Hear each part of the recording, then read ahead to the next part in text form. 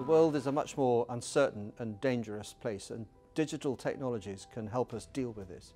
If we take the power of computer processing, cloud, artificial intelligence, connectivity, modelling, simulation, and technology taken from the games industry, we can now build a single synthetic environment, a replication, a digital twin of an operating environment at scale and complexity that's never been possible before.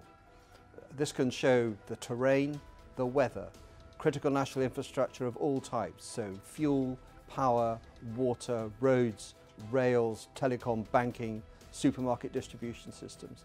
Then it can show our forces, enemy forces, indeed any actors that you want to put into it.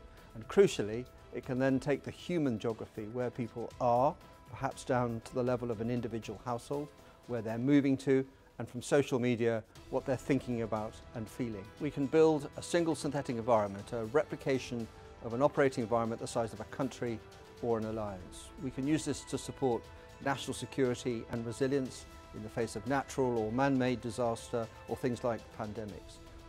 We could do the same for the United Nations or the SSE in their humanitarian or stabilising operations around the world.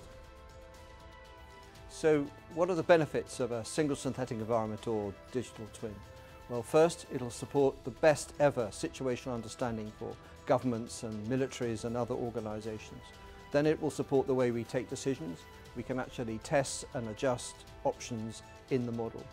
Then it'll support planning and the way that we direct and coordinate activity as it's actually underway. And if we can do that, it'll support training and experimentation and mission rehearsal. It's essential to see these replications, these single synthetic environments, as digital ecosystems. They are a process, not an event. They constantly evolve and adapt with needs and technology, and will always make sure that leaders and operators have the edge that they need to be successful.